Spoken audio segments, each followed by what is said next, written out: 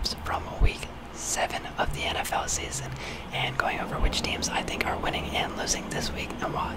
So if you're interested in hearing my picks and predictions, look no further. We're going to start off with Thursday night football this week. That's right, I'm actually recording on Thursday, so we can talk about Thursday night this week. And we've got a pretty interesting matchup here. It is the Denver Broncos taking on the New Orleans Saints in New Orleans. And the interesting thing about this is, I participate in the ESPN Pick'em Challenge, and just to keep track of what my picks are week in and week out, surprisingly enough, the Denver Broncos are being picked only 40% over the Saints in this matchup. Now, I personally have the Denver Broncos over the Saints for a multitude of reasons, and I wish I could understand why so many people are picking the Saints here.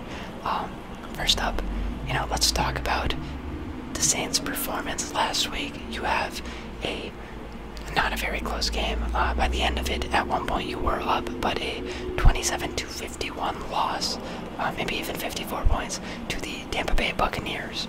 In that game, your offense only scored 2 touchdowns. One of those was a special teams mishap, so they were able to profit off of that score big in that way.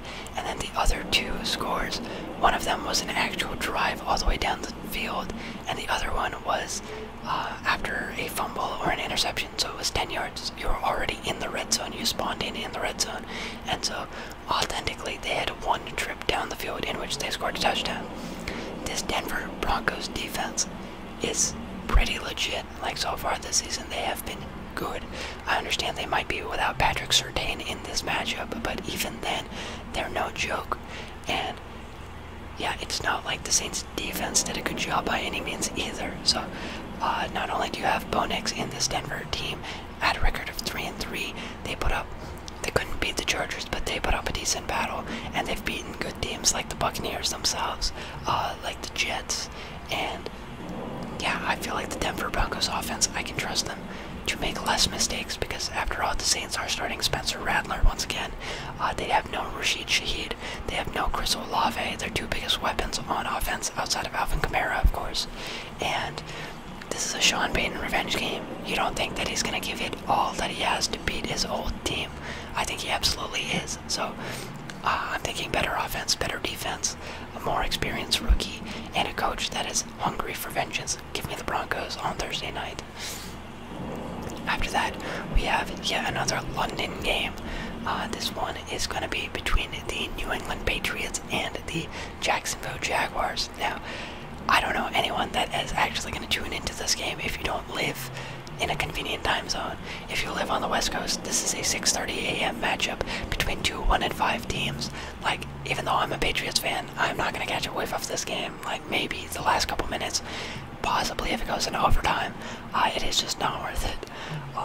But in this matchup, the Jaguars last week, they kind of got embarrassed, I feel like. Well, maybe not embarrassed, but they didn't do anything to give Caleb Williams a challenge. The Bears kind of rolled over them in London, had a magnificent day on offense. And as for the Patriots, they also not the best of performances, 4 turnovers on the offensive side of the ball, and they allowed in total like 41 points. But rookie Drake May did look pretty promising in his debut, and they got to go against the Jacksonville Jaguars defense that is allowing quarterbacks to do anything left, right, and center all over the field. Wide receivers are not being stopped out here in Jacksonville. The Patriots defense last week, it wasn't that great, but that was dealing with 4 turnovers. Like, it was short field for the Texans every single drive, and I don't think outside of that game they've been that bad, really. So I trust the New England Patriots defense a little more. So far, this Jacksonville Jaguars offense, sometimes they get it done in the passing game, usually not. And then in the running game, they just lost Travis Etienne. And so even though the Patriots are a little bit more vulnerable in the rushing game, I don't know if the Jaguars are going to be able to capitalize on it. So I'm going with yet another upset here. I'm picking the Patriots over the Jaguars out in London. Now, I do want to consider the fact that Jacksonville has been out there for a week, and it is possible they're more acclimated to the time zone, and that could give them an advantage. But, I'm rolling with the Patriots here. Next up, we move into our actual Sunday slate of irregularly scheduled programming. It's going to be a battle of the birds first up between the Seattle Seahawks and the Atlanta Falcons. And here I've got to go with the Red Hot Falcons. Back-to-back weeks of amazing offensive production for this Falcons team. Kirk Cousins is all warmed up. You've got Drake London going. Bijan was a little bit better last week. As for the Seahawks, started off 3-0 against like mediocre opponents, and now you've been challenged in 3 of your last weeks, and it's not been good. One of them wasn't even a good opponent, the Giants. They totally should have won that game. So 3 straight losses. They are skidding, and they're skidding hard. They get an Atlanta team that is doing pretty well, and I do think that Atlanta is going to prevail in this game. So I'm predicting an Atlanta Falcons victory here. Seattle falling from 3-0 to a losing record. Next up, you've got a matchup between the Tennessee Titans and the Buffalo Bills. Now, Buffalo Bills in a lot of people's newsfeed this past week because they traded for wide receiver off the Cleveland Browns, Amari Cooper. That is a huge addition to this offense that was struggling a little bit in the last couple weeks, last 3 weeks-ish. First 2 weeks they were fine, they were doing just fine, even up until week 3. But after that, you kind of saw how thin the wide receiver core was, untalented, and now they get a certified, bona fide wide receiver 1 for this team. I think that's a huge pickup. James Cook should be back as well. And on the other end of the field, you've got the Tennessee Titans. They have not beat any team this year except for the injured Miami Dolphins. You can bank on them getting 1 to 2 turnovers per week. Their defense is okay, but just not a viable team offensively. I can't predict them to win against any competent team, really. So as long as they're still rolling with Will Levis, their chances are low. Even with a quarterback change, I don't know if their chances really improve. So yeah, I've got the Buffalo Bills here. Next up, we have an AFC North matchup between the Cincinnati Bengals and the Cleveland Browns. Even though they don't stand that far apart in terms of record, 2-4 Bengals versus 1-5 Browns, I do think that the Browns are playing exceptionally worse this year.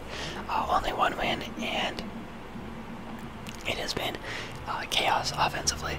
Last week, the Bengals stopped on offense, not nearly as productive as some of the other weeks, but they do have T. Higgins, they do have Jamar Chase, and Joe Burrow was playing really good football up until last week. We could see a little bit of struggle against this Browns defensive front, but overall, I don't think that the Cleveland Browns offense is going to do anything. They haven't scored a touchdown in a long while, and unless the Bengals are going to commit pick sixes and nasty turnovers, they should have enough offensive firepower to get past this Browns team. So I'm going to go with the Bengals getting a win here. Next up, we've got a very fun matchup between the Houston Texans and the Green Bay Packers. We've got 2 guys who are essentially year 2 quarterbacks in Jordan Love and CJ Stroud. The Texans at 5-1, they got Joe Mixon back last week, rolled the Patriots essentially. And then Green Bay Packers, they've been good. The last 2 weeks they've been good. Against the Vikings, they needed that last second push, 4th quarter push, and they couldn't quite do it. But beating the Rams and beating the Cardinals pretty convincingly over the Cardinals. And so it should be a very fun matchup, a pretty close matchup as well. I think I do lean a little bit more in favor of the Texans here, just because I saw them play firsthand last week, and with Joe Mixon in, it is even though Nico Collins is out, you still got Tank Dell, you still got Stephon Diggs, Dalton Schultz is very serviceable tight end. Joe Mixon has been good. When he's in, he's good. CJ Stroud is nice. And then for Jordan Love, not to take anything away from this Green Bay Packers offense, they've been very nice as well. Jordan Love throwing for 4 touchdown passes last week. This wide receiver core is going to be a little bit thinner with Dontavian Wicks out. But you've still got Josh Jacobs, all the other guys, Jaden Reed, Christian Watson. Yeah, it should be a very fun game. Personally, I'm going with the Texans in here, but I could see it going either way. So yeah, a slight advantage to the Texans in my opinion, just because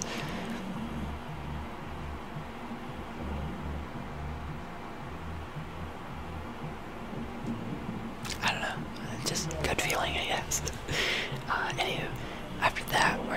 into a matchup between the Miami Dolphins and the Indianapolis Colts. I'm not going to pretend to even know what's going on with Anthony Richardson. Every week I think he's coming back, and every week he hasn't, so let's table that for later. Just in terms of quarterback, it looks like Miami is still going to roll out with Tyler Huntley. I saw that you guys picked up a win against the Patriots, but the Colts are a bit better than the Patriots. They're able to get some wins with Joe Flacco. You guys lost pretty badly to the Titans, and this Joe Flacco-led Colts team was able to topple the Titans last week. Overall, I think the Titans, unless the Dolphins get their running game really going, I don't see how they're going to win this game. The Colts, on the other hand, Joe Flacco or Anthony Richardson, they should be able to get it done. Jonathan Taylor should be back. They've got a talented group of guys in the wide receiver core. I definitely think that the Colts have an advantage here. A slight chance of an upset if they really get the run game going for Miami. Not 100% sure about Devon Achane and his ability, but to be cleared for this week. But I'm going to go with the Colts. Next up, we have a very fun NFC North matchup between the Detroit Lions and the Minnesota Vikings. Truly a battle for first place. Right now, the Lions at 4-1 and the Vikings at 5-0. Whoever wins this game, whoever wins this game is in sole possession of first, I believe. I think that's how it's working. Because the Lions would have the head-to-head tiebreaker. So, a lot on stake. You know, this NFC North division has been very competitive. All four teams in the positive so far. And so, the Lions with a chance to take the lead here. They played very impressively last week. Absolutely running up the score on the Dallas Cowboys. The Vikings, on the other hand, they're coming off a bye week. Might be a little bit limited without Aaron Jones. But they gave all their other guys a week of rest. Aaron Jones could make an appearance. I'm not 100% sure that he will. The Lions, they're going to be without Aiden Hutchinson. And, you know, as good as the Minnesota Vikings have been this year, this is going to be the truest challenge of them all. I know that they had the 49ers, they had the other guys, but back-to-back weeks of the Lions playing really well. They stormed in Seattle. They were absolutely killing it in Seattle. And then when they played against the Cowboys, they did a number on them. Who did they play in between? I don't totally remember, but like the Lions have been rolling. After a performance like last week, it's hard for me not to pick them just because offensively they can do so much. And their defense is pretty stout, I would say. Only allowing, 9 points to the Cowboys last week, getting multiple turnovers, 5 turnovers. Like, it's too good of a performance for me to pick a loss. I know that Minnesota has been very good, but I'm expecting that train to die eventually. I am. And so, going with a Lions victory here. Next up, we have an NFC East matchup between the Philadelphia Eagles and the New York Giants. Philly has been a little bit underwhelming this year, I will admit. They're not that amazingly good as I thought they could be. Pretty impressive opening Friday of the season, and then after that, they've gotten wins, but they're not like downpour on offense like I was expecting. Take this with a grain of salt, though. They have been very injured. Devontae Smith out, and then you had Jalen Hurts out. Last week, the running game was a bit of a mess, and the Giants didn't really allow that much of a running game either, except for a couple big plays here and there. But through the air, Philadelphia is closer to full strength. I think they just lost Dallas Goedert, and that'll hurt a little. It really comes down to turnovers. Which team is going to turn the ball over more? In terms of playmakers, Malik Neighbors has been out, Devin Singletary has been out. I believe both are scheduled to make a return in this week, but roster to roster, coach to coach, I'm still picking the Eagles. I know that Nick Sirianni, for some reason, is picking up beef with the Eagles fans. I don't know what that's about. If I'm being honest, I'm not going to mess with the Philly fan base. I would always do my best to cater and pander to the Philly fan base if I was the coach. Keep them in my good graces. You don't want to beef with them. And yeah, all things said and done, I do think that the Eagles are still, they've got more offensive weapons. If they can just play clean, mistake-free football, this should be theirs. And yeah, the Giants can't kick field goals, so you've got that advantage as well. And yeah. Next up, we have a matchup between the Las Vegas Raiders and the Los Angeles Rams. Rams coming off of bye week, and they might get Cooper Kupp back for this one. Raiders, on the other hand, they just traded away Devontae Adams. Not like he was playing, he missed the last two matchups, but we have seen them struggle on offense a little bit. Last week, Aiden O'Connell threw the ball 40 times against the,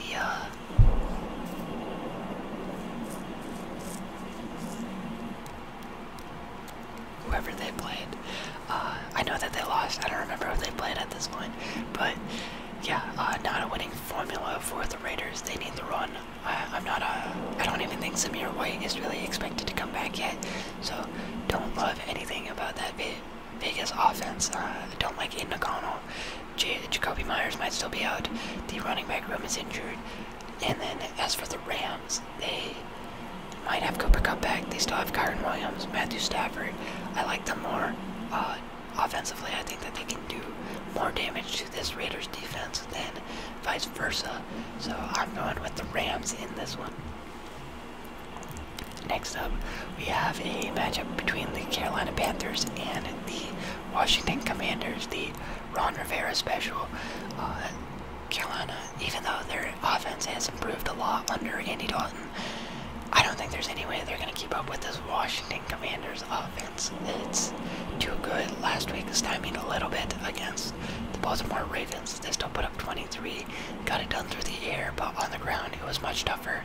I think they're getting Brian Robinson Jr. back, which is going to be a big boost in the running game, and Carolina defense is nothing to rave about. So Commanders should be back on track offensively, doing whatever they feel like. I think that the Panthers will put up points for sure, but I don't know if it's going to be anything significant, so I'm going to go with the Commanders there. Next up, we've got the Kansas City Chiefs at a record of 5-0 versus the 3-3 San Francisco 49ers. The Chiefs are coming off a bye week, and that is nice. They get a little bit of rest. Though I can't say it's going to be very helpful because all of their injuries are long-term. Hollywood Brown, Isaiah Pacheco, all these other guys, they're just long-term injured. They're gone.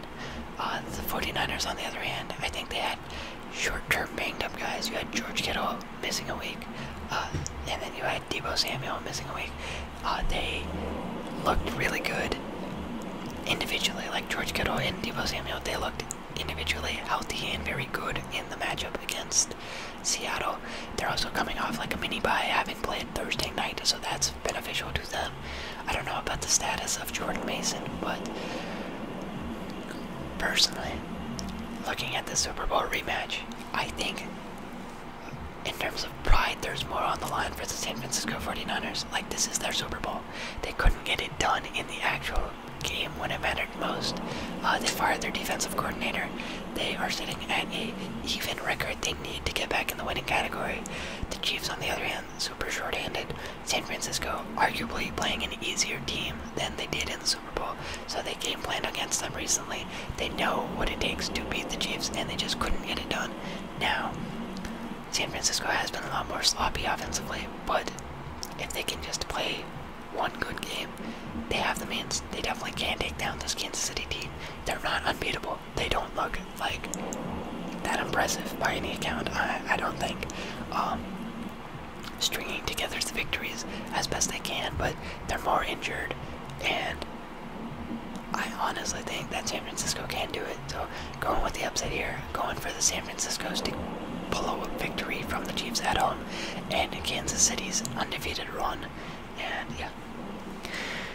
Next up, we have our Sunday night matchup. This is going to be a game between the New York Jets and the Pittsburgh Steelers. Here we've got Aaron Rodgers in this Jets team with their newly acquired wide receiver star, Devontae Adams. We get the Aaron Rodgers-Devontae Adams reunion. Adams was already out in New York. We've already seen him on the practice field. He is saying he's ready to go. And for the Steelers, you have Russell Wilson getting his very first start on the year. He is finally healthy and able to commit to snaps, so they're going to plug him in for Justin Fields. And I honestly think that this gives the New York Jets a little bit of an advantage. We have seen the Jets defense be solid. Like they're not bad. I think that they're a pretty adequate defense. Not gonna give up a bunch. And Russell Wilson is gonna be shaking off the rust. Not only was he injured, but this is essentially his week 1, and quarterbacks don't do that well week 1 usually. They have to warm up to the season a little bit. Jets, on the other hand, they've warmed up. I like the offense a little more under Todd Downing last week. I liked what I saw. They got a huge guy in Devontae Adams. That's going to elevate their offense as well. I just think that, like, they have, with the Russell Wilson story and the new acquisition, this is a good time for New York to pick up a win. The Steelers, on the other hand, they are at home, but it's going to be change, and change can be harder to work through. Their offense hasn't been that impressive, and the Jets' defense is a tougher task. Russell Wilson might see a turnover or two over there. And yeah, I'm going with another upset. New York Jets win there. Then we've got 2 Monday Night Football matchups this week, returning to the dual slate. So first up, it's going to be a game between the Baltimore Ravens and the Tampa Bay Buccaneers. And now, this is honestly the hardest game of the week for me to pick, just because I think that both teams are playing very well. You've got the Buccaneers winning last week, putting up 51. And then the Ravens, on the other hand, they've won 4 straight, looking terrific on offense. They finally figured out Derrick Henry and how to utilize him. Now, the thing that worries me in this game is both teams, I feel like, have good rush defense. The Buccaneers, they're pretty solid against the rush, and the Ravens are also pretty solid against the rush. So it's just a matter of who can overcome that more. Is the Ravens defense going to be able to break through the Buccaneers? Sorry, is the Ravens rushing game going to be able to break through the Bucs defensive line? Or is it going to be that pass funnel defense that Baltimore has been running? Because, like, Tampa Bay does not really traditionally have a good rushing offense. They're usually kind of dead last almost with Rachaad White, and so we saw a lot of rushing yards last week, but they can definitely win games without the rushing game. And so if we're just going through the air, Tampa Bay does have a little bit of an advantage. They did a lot last week, but they also did make more mistakes, and I think that's where it comes down to it. Baltimore in the last 4 weeks not making a ton of mistakes. Lamar Jackson's been able to throw for 300 yards multiple times, and I think that this is a game where they're going to be required to throw a little more, and that's okay. It should be high-flying, offensively explosive. I could see the Tampa Bay Buccaneers taking it. My gut says the Ravens. Logically, I fully see a reason why the Buccaneers can win it, but I'm gonna go Ravens here just because they're running the gauntlet. They've gone 4 in a row, and yeah, I just have a feeling they're gonna keep going. Lastly, in this Monday night slate of Week 7, we have the Los Angeles Chargers taking on the Arizona Cardinals. The Chargers sit at a record of 3-2, picking up a win last week against the Denver Broncos. Cardinals, on the other hand, losing pretty badly to the Green Bay Packers. No